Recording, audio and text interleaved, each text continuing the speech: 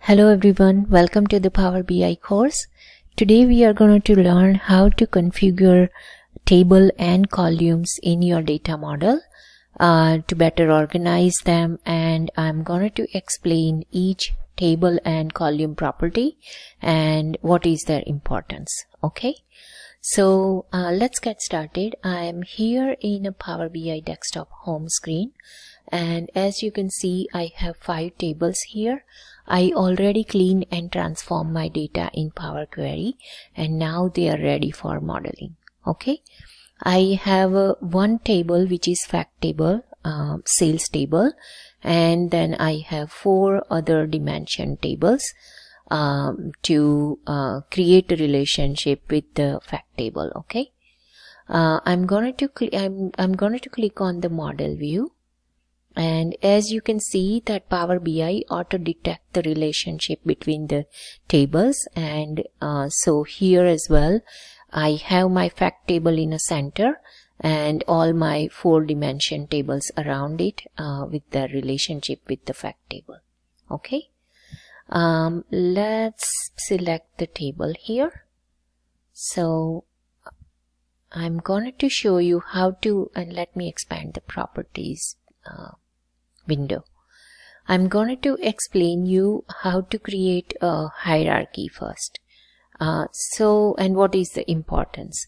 So hierarchy, it is when you have a hierarchy, then it will be easy to create your visuals and it will show you the relationship between the other columns in a hierarchy. Okay, so I'm going to select a category, and I wanted to create a hierarchy including category, subcategory and products. So on the model view I select the category column from the product table, and let me right click it, and there is a first option, create hierarchy, so select it. And then in a properties window I'm going to give a name here. So my hierarchy name will be products, and if you wanted to give a description you can give that as well. I'm going to leave it blank for now. In a synonyms, then you can give whatever synonyms you think.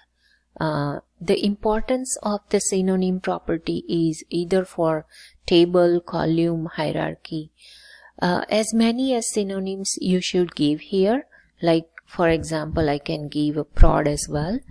So these synonyms will be used by your user when they use a Q&A section on your report. So when we design our Q&A section in our report, then user is going to use that to create a visual the way they want. So for example, in this case your user may be looking for a sales for a product, and it just type it in a Q&A section that give me a visual for sales by prod. In that case, if you give a prod synonym here, then it will be easy and quicker process, so your data model can produce that visual according to your user. Okay, so that is that. The display folder, I am not going to use it for hierarchy. I will show you later that how to use that. Now when you scroll down, the last section is the hierarchy, and in this case our hierarchy is created name products, and it has a one entry in it, category. So I'm going to add other categories. So I'm going to add a subcategory, and I'm going to add a product as well. So here is our full hierarchy including category and then subcategory and then products, and I'm going to select, click this apply level changes, and I'll show you on the report page how to use it. Okay, so for that I'm going to select a stacked bar chart, and I'm going to get a sales, so sum of sales, and I'm going to select that hierarchy which we just created with this symbol.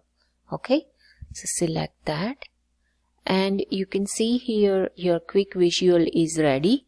It's showing up 4 categories which our data has. And now if you want to drill down, just click on this symbol with double arrow, and it will produce you subcategories, sales, and then a product sales. Okay, so it makes easy to create your visual when you design your report. Okay, now go back to the model view, and I'm going to select a table. So let's see, I'm going to select the product table again. So I can show you each property. Okay, again, it starts with name. If you wanted to change your name, the table name, then you can change it here. Add description if you want. Synonyms, any synonyms for the table, for the column, or for the hierarchy. You can give as many as synonyms you want. Okay. Then the row label property.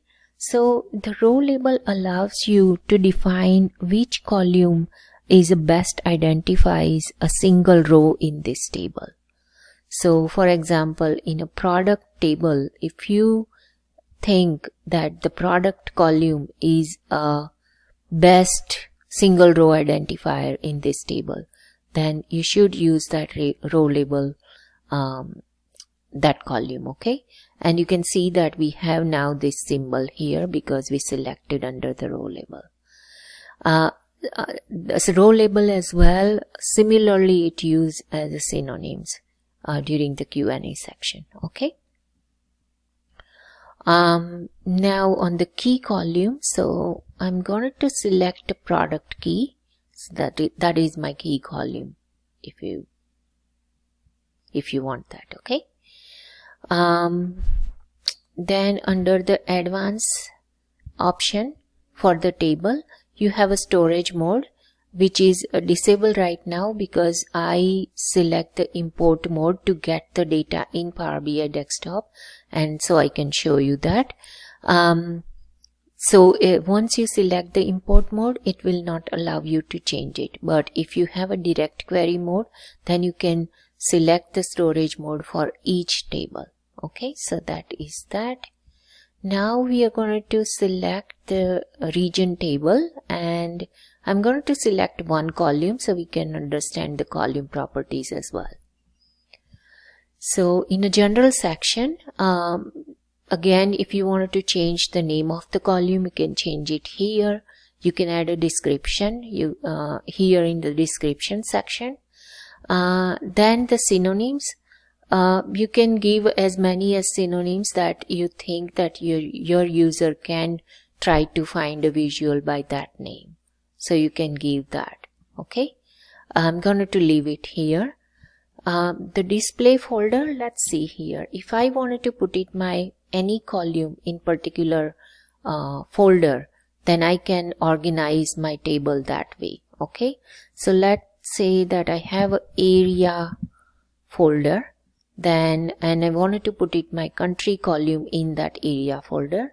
So I write down area and enter. And you can see here that we have area folder now, and our country column is under that area folder. Okay, so that way you can organize your column in a table by using the display folder. Then we have a formatting section. In a formatting section, you can choose your data type for the column, and you can choose the format as well. In this case, we have only text column, and so you cannot change to anything else, like you cannot format further. But if, let's say, if you have a date column and you select the date, and in that case you will have a date formats available, and you can select the format you want. Okay, then you have advanced section in a column property, and you have a sort by column, so you can use that. Then you have a data category. So my country category currently is uncategorized, Now this type of geological columns, you can add a data category.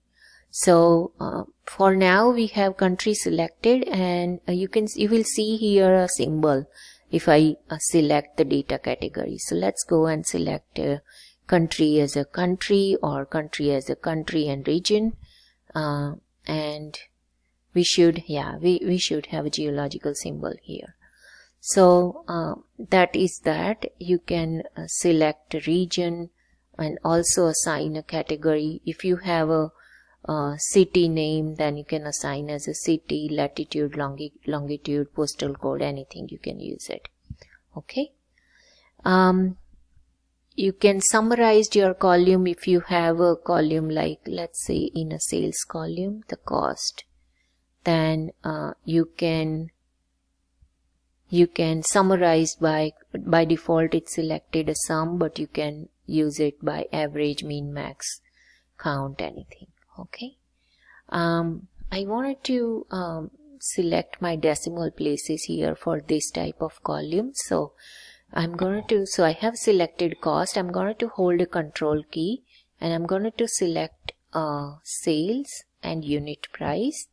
All are selected, and now I'm going to use these decimal places, for example 2. So you can use it the decimal places you like. Okay.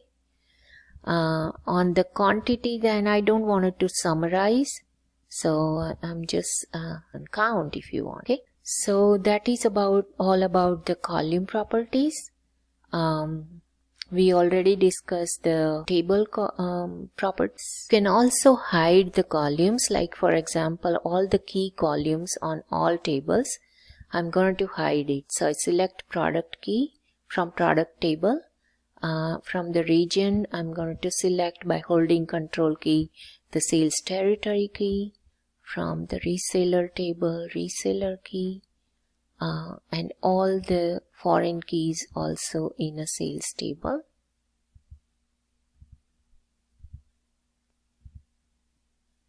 And salesperson employee key. So all my key columns are selected, and I'm going to change now is hidden yes.